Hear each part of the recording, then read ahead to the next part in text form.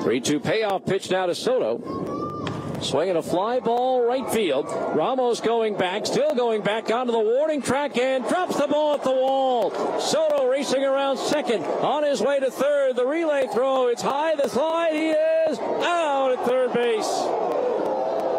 Good effort by Soto. Trying to go to third on that ball that was hit to the wall. Ramos got turned around, tried to make a basket catch, went off his glove, rolled to the ground.